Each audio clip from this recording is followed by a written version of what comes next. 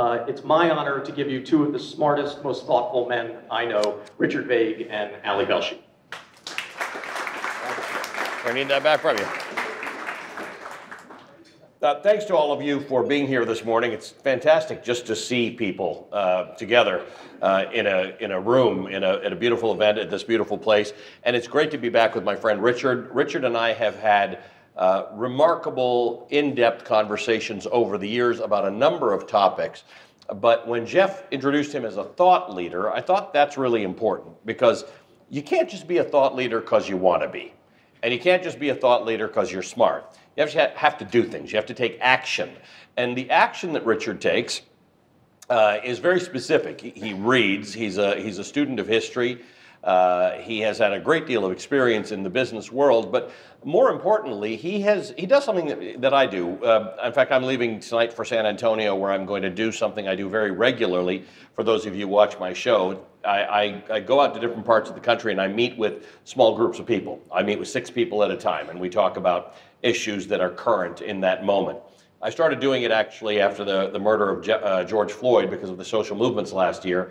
And it evolved into discussions about COVID, and then discussions about the election, and then discussions about social justice.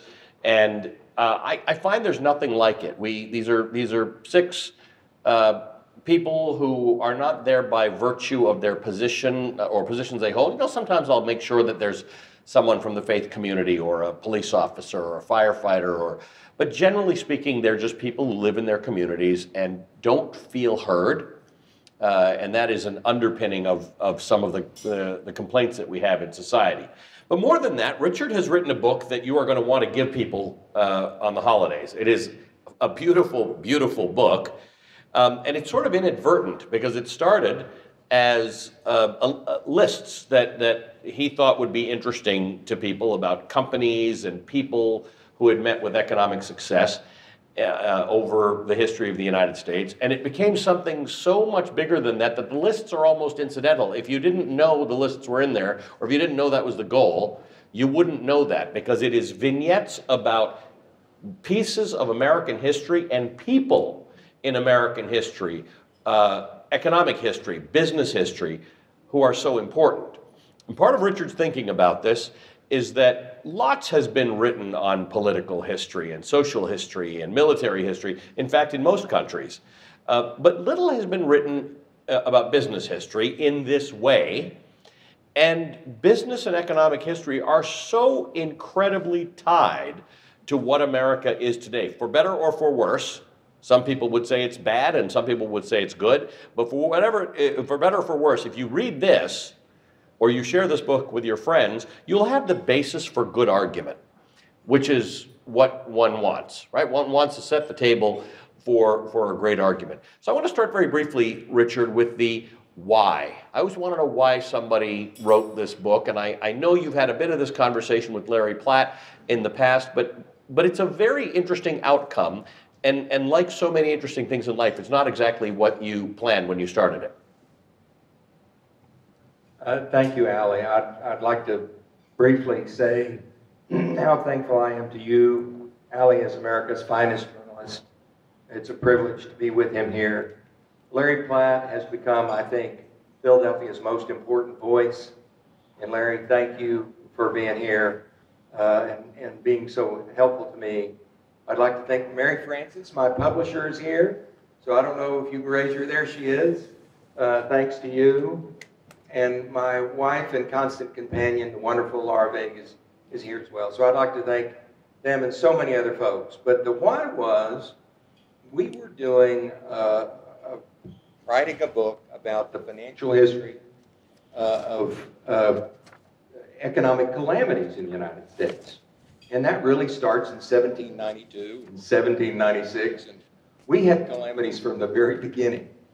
But as I was writing that and doing my research, I noticed most of the information on the early 1800s and the late 1700s simply wasn't available. We didn't even know who the big businesses were in those eras. And so we started trying to assemble that information, and that led us to the thought that nobody had written a business history of the United States, as remarkable as that sounds. So we kind of took it on. 4 pages into the book, you have your first meaningful. You've got several lists before that, but you've got the list of the largest industries in 1791. Just useful to know.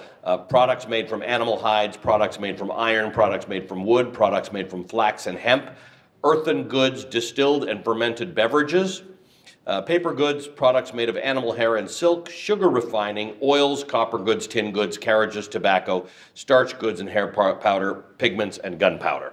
So it just takes you back a little bit into where we were in 1791.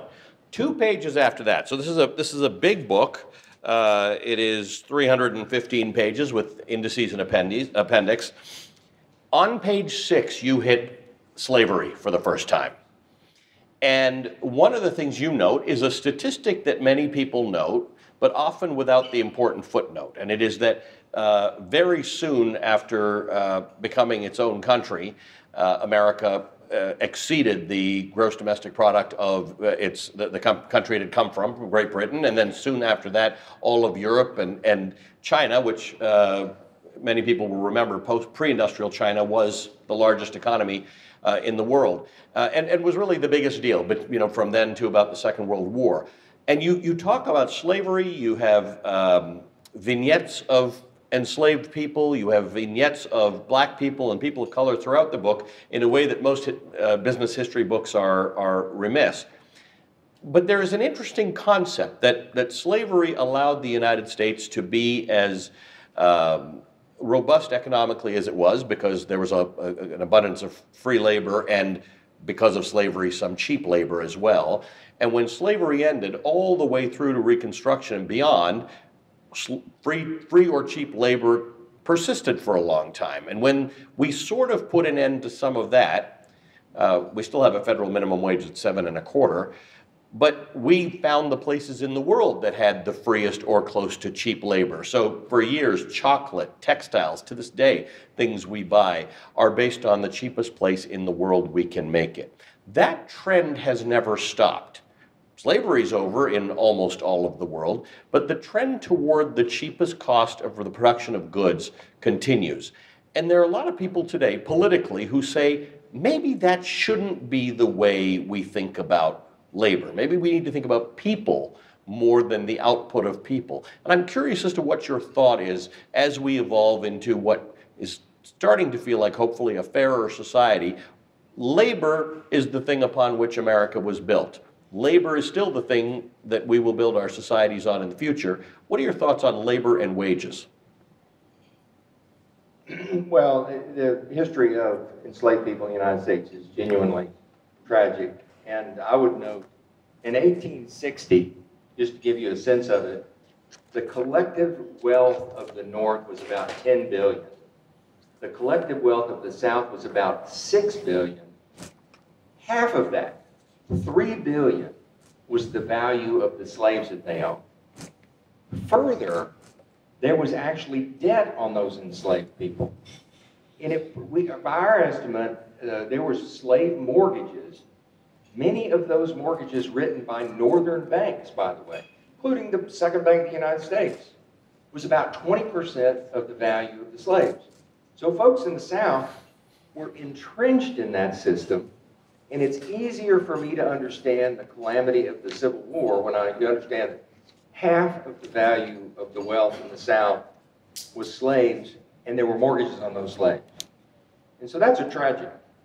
And clearly there was value created there, but it was tragic value, and we see that around the world. I think we have the opportunity in the modern world with technology and automation to really elevate everything. I think there's a path for us to get out of low-cost everything. A lot of that labor can be handled otherwise, and through education, folks can reach meaningful, substantive, stimulating jobs. I really think that's a path we can follow.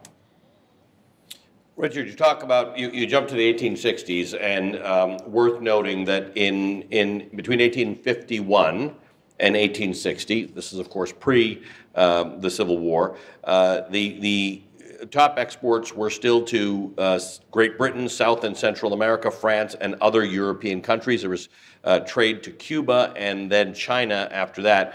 my home country, Canada's way down the list. Of the things exported, 1851 to 1860, as you would guess, cotton is at the top of that list, wheat and wheat flour, leaf tobacco.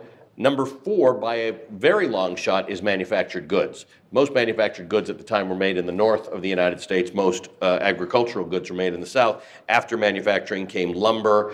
So you can see a world in which the economies of the north and south were entirely different things in the period leading up to the Civil War.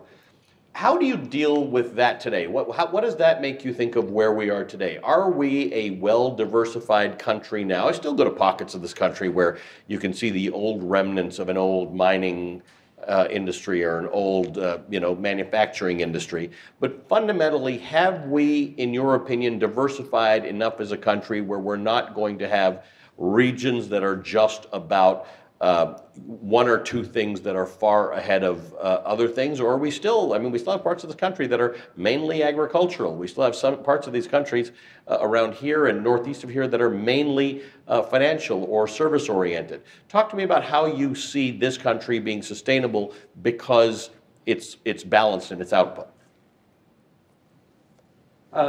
Yes, it's remarkable how divided we were from the 1820s to the 1860s, and it really started well before the Civil War, the division. We saw the attempted annulment in South Carolina in the late 1820s. The acrimony at that time, I don't think, has ever been exceeded, even though, unfortunately, we're getting close. We're getting close to that again, I think, for the first time since that era. So, and I do think there continue to be divisions. You and I have both spent a lot of time in rural America, in small towns and rural states, and it does feel like there's a vast gulf between those two. And if you look at a map, I think one of the most remarkable maps I ever saw was population density in about in 1960 compared to the way it is today. And the population was more spread out through the country. Folks have been abandoning these smaller states and cities, and the map looks totally different today. There's a concentration on the coast, and there's kind of an evacuation, if you will, of the center country.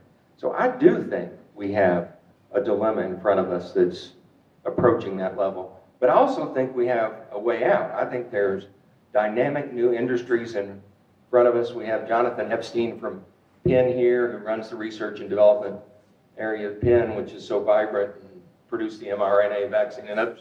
Genetic engineering has the chance of revolutionizing our country. Immersive technologies such as VR and AR have the opportunity to change our country. I think there's a way forward that's less geography dependent that can elevate us all. Before I ask the next question, I just want to ask you, for those of you who have not read the book, I'm up to about 1890 now, I'm moving fast through this book. Largest industry in the country by revenue in 1890. Any guesses? No wrong answers. No, this isn't a class. No one's getting graded. I heard steel. I heard rail. It's rail.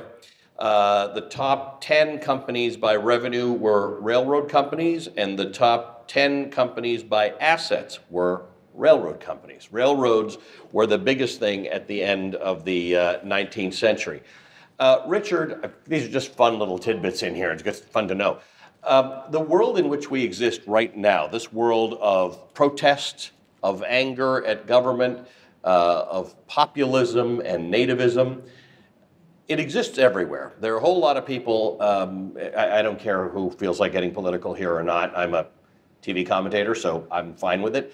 There are a whole lot of people who were quite clear that it was Trump, and with Trump gone, things are going to settle down.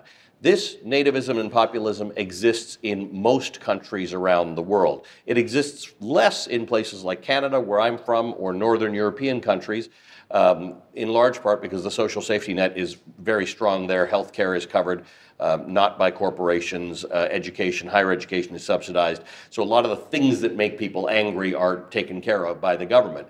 But the Arab Spring was an economic issue. The Arab Spring was a fruit vendor who set himself on fire because he said, I've done everything that you people have asked me to do, and I still can't make a living selling fruit. The protests that went through Europe, Brexit was an economic thing. You can say it's about immigrants, but it's really about immigrants taking your jobs and making your wages lower. Here in the United States, we know for a fact that neither immigrants nor refugees have a depressing effect on wages. We are actually short of labor, and yet concerns about immigration are one of the biggest things around. And people have been successful in pitting Americans against each other as groups as a way of dealing with their grievances, when in fact economic inequality is a policy issue. It's not actually about groups that have taken your wealth away. People should be angry, but I happen to think they should be focusing on government and government policies and trade policies and things like that to say, how do we get a fairer shake? This populism is not ending anytime soon. It takes real important leadership to say, yeah, the world has got a lot of resources and it's an unequal place. How do you see that fixing? You just want me to fix inequality here? Yeah, that's it. And in a couple of minutes so we can get to the next question. Yeah, I'm gonna say a couple of things. One of the things I'm gonna say is leadership in difficult times like this needs to exhibit grace, graciousness, love. I mean, I think that's one of the reasons we all continue to revere Abraham Lincoln, is in the middle of the most contentious era in American history. He spoke in a way that was inclusive. He spoke in a way that elevated folks. So I think we individually in our own lives have the opportunity to show that kind of grace. I think we can call on our leaders to do the same thing. But now I'm going to say something about inequality that's a little bit controversial. When I say this, everybody in the room may disapprove of me, but I'll say it anyway. I think there's the reason we have the populism that we have is because the average Americans across the country are in fact suffering. Allie and I have both spent a lot of time on the road. Laura was with me on a lot of these visits. The folks out there that represent, I think, the average Americans, I think, have a legitimate claim that nobody's reaching out to help them. I think the cliche, of course, is the Republican Party helps the wealthy, the Democratic Party helps the disadvantaged. That's a cliche. There's a bit of truth in that. I think folks out there feel like nobody's trying to help them. And I went across the country, people really do have only a couple $100 in their bank account across the United States. Healthcare costs really are killing the average American, and nobody seems to be focused on that.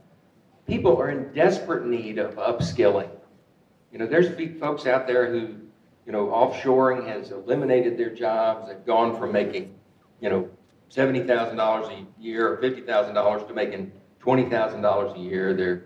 They're desperate. They feel like they've been abandoned. There's jobs that we could train them for that could change their lives, and we're not doing that. So I think there's a big job out there just to help average folks. And I think finally, I will say, in fact, we are the most unequal point we've been probably, except for a couple of moments over the last 250 years. We were at a similar point in the late 1800s, early 1900s. We were at our most equal point after World War II, ironically enough. I think doing things that reduce our Gini coefficient, if you follow economics, are important things. So let's discuss the fundamental ways in which that can happen. I have this discussion with a lot of people, argument sometimes. I'm a business reporter. I have been for close on 30 years. I'm a capitalist. I think the system is the best way out of it. I also think it's the flaw. It's the way in which we have failed to distribute our wealth well to all the parties involved. And this isn't talking about taking wealth and giving it to entirely unrelated people, but the way companies profit, but their employees don't, and the way social services are regarded as a sort of we're kind of stingy with them, with people. Andrew Yang got into the presidential election talking about a universal basic income, which is an interesting concept that manifests many different ways. What's the way in which you are so willing and able, as I am, to criticize what's wrong with our capitalism, yet you fundamentally embrace it? What's the way in which the fear is that if you take away capitalism, you end up with socialism. And I don't think either of us are sitting here thinking that that's the right idea. We want the incentives that create the wealth and the wealth generation that we've got now, but we want a better sense of fairness. You touched on better education, but generally speaking, what do you see on offer, meaning that people have suggested, that we can do to make our great economy a fairer economy going forward, so that the next installment of this book is how in the 21st century we got fair? You know, one of the things I would say is government has always been deeply involved in economic and business matters. So there's a little bit of a myth that you know, the great times in America have come when the government backed up off and got out of the way. I think as I've examined history, government has been deeply involved in business since the American Revolution. The government actively went out and trained manufacturers on how to build weapons by, having, interlocking parts and replaceable parts and things like that. The government was deeply involved right after that, including folks like Alexander Hamilton and Tinch Cox, involved in stealing the secrets of the Industrial Revolution from Britain and seeding the Industrial Revolution in America as a result. It was overt investment by the government. Government financed the Erie Canal, which was transformational in American history. The government financed much of the railroad industry, which, as Allie's already said, was the behemoth in the 1800s. The railroad industry is what took America to economic leadership of the world. Most of it, the government gave away 150 million acres to help finance that. The government is involved. I think somebody said, the iPhone has 13 major components. Every one of those is dependent directly or indirectly on government-funded research. The internet, the start of the internet was funded by the government. GPS technology, touch technology, all the major components. So business has been vital, but government has been a successful partner. So I hope I'm not covering the transponder. They need a little thing to tell you where it is. You ask what government can do practically. So I'll give you one example of a firm I know that is teaching coding. And it's a 13-week program. This is in this region, by the way. 13-week program. It's taking folks that are making minimum wage type jobs in partnership with businesses. It'll partner with businesses that'll fund part of this expense and guarantee to hire graduates of this program. The average person going into this program comes out with a salary 2.5 times greater than the salary that they had going into the program. So they're going from $20,000 a year to $50,000 or $40,000 a year to almost $100,000 a year. That kind of program, writ large, I think could fundamentally transform a lot. So that's just one tiny example of what might be done. You divide American business history into 14 segments, 14 eras. And I want to talk now about roughly the end of the First World War, 1919 to about 1930. That's actually where now either we built out enough railroads, or most of them, and emphasis starts to shift elsewhere. In 1927, the largest industries in the United States were metal production and machinery. U.S. Steel was the largest company by total revenue. Then it was agriculture. That was the second biggest thing. And then it was manufacturing of a sort, and manufacturing of a sort, and manufacturing of a sort, and transportation and warehousing of all the manufactured goods. Then it was banking, electric, because we had started to electrify, so electric and gas and telephone utilities, because people started to have phones. Mining and professional services were the last two of the top 10 back in the day. So we had emerged into the manufacturing sector, and quite differently from the transport sector, from trains or steel, the manufacturing sector is what began to build on this thing that we call the American middle class, which worked in many cases in factories, had a high school education, if that, and prospered, and were generally speaking able to buy a house in a place like Philadelphia and create a better life than their parents did and hope for a better life than their kids did. This persisted until the 80s, probably, the 70s and the 80s. And then something happened. Lots happened. Technology happened, and some of those jobs went away to technology. This chase for low wages happened because trade became much more liberal and China became available, and Bangladesh and the Philippines. And we haven't quite recovered from that fully. I think we probably, but before the beginning of the coronavirus, we had gotten to a point where we had low unemployment. We've now started to see wages rising at a rate that I think is not bad. It's what people have been fighting for, to have a legislated minimum wage, which we don't have. It's still 7.25, but the average wage is now much higher than that. We are now, for the first time, fixing what broke from manufacturing and outsourcing and automation. Tell me how that looks to you. Yeah, I don't want to sound repetitive here, but I think that we lost a lot of jobs. We lost hundreds of thousands and millions of jobs from, let's call it, the 1980s and 90s to the present, most of those in manufacturing. You know, I can't begrudge, a single company who sought to maximize value for their shareholders by outsourcing. I do think we missed the opportunity to take the folks who had lost their jobs in that context and retrain them to vibrant new jobs. There's countries that do that. That was an opportunity for us that we missed. Everybody wins. Right now, we go around and I find company after company that wants more employees, that's having a hard time getting the kind of qualified employees that they need.